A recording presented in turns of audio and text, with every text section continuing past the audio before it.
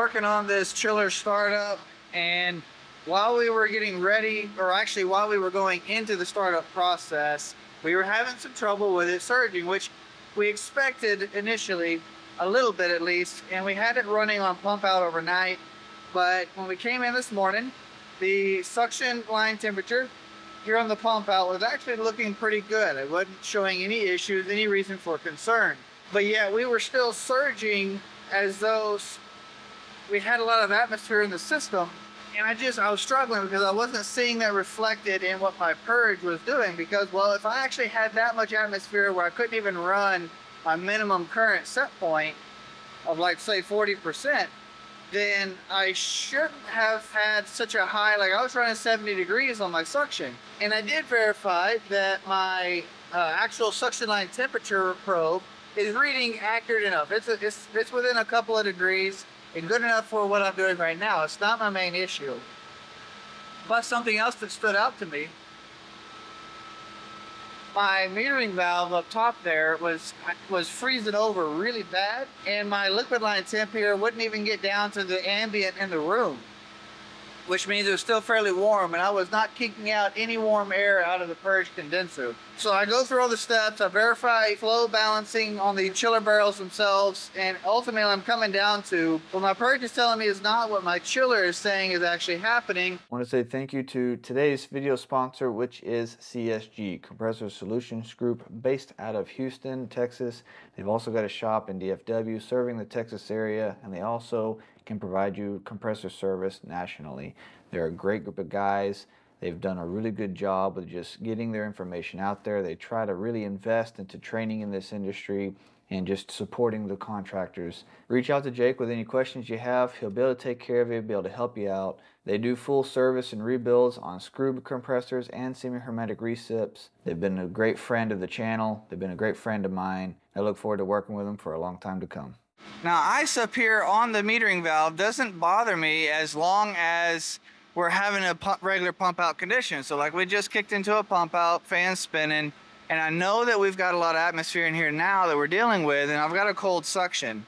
This is perfectly fine. What bothered me was having a 70-degree suction, but a block of ice up here as though we were going into a heavy pump out. Something wasn't right there. Now, these machines are not meant to be regular service like you would do anything else. You know, you troubleshoot it based off of temperatures and its conditions, and then you only use this pressure tap when it's time to, say, service the machine. So in our example, the question became, is this even functioning properly? Now, this takes 0.6 pounds of 404A. Thankfully, the customer had some on site. When you run into a scenario like this, it can sometimes make more sense to just, you know what, it's questionable. It's just over half a pound worth of total charge. Let's go ahead, let's start from scratch. So we pulled the charge out of it, pull the vacuum down on the circuit, and put fresh refrigerant back in. Since doing that, our suction line is now consistently running down into the freezing point, fluctuating on the compressor suction temperature. Right now it's on the upswing, but it swings up to about between 40 to 60 degrees, and then it'll come back down into the negatives, and it'll do it fairly rapidly. Where prior to that, we were maintaining at 70 to 75, and we weren't even dropping below 70 to allow us to go into a pump out. Knowing that my charge is okay, I know that at this point it's got to be an issue with the refrigerant. I think that was the correct call.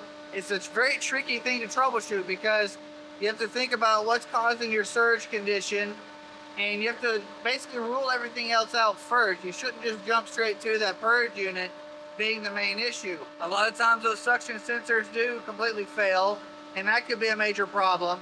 At this stage, I need to let the pump out run for another day or two.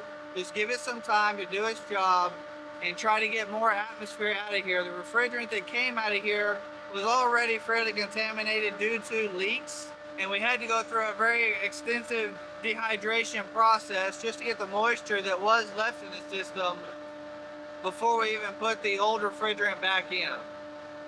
We did try to clean the old refrigerant as much as possible, but ultimately there's only so much you can do, especially with low pressure. without getting really, really expensive, or essentially just about replacing the charge that's in there, which can be an option if that's what you need. This isn't an easy thing to diagnose, and there's lots of steps you should go through before just saying, hey, it's bad, chunk the charge, throw in some fresh stuff, because it's not that often that these are a problem. And something I didn't mention, we did end up doing a leak search on this before we pulled the charge out. So make sure you do that too, because these can form leaks. But I think what happened here is I didn't find a leak and I didn't have issues with my vacuum. I'm pretty confident somebody was hooking gauges to it at some point, and that process of hooking up a gauge releases enough of that charge that as it gets low on charge, it can also fractionate, because that port is a vapor port. So between getting low and fractionation, you end up just with a system that just won't function. And because of that, you're not going to get your atmosphere out properly, and that's going to hurt you on the chiller itself.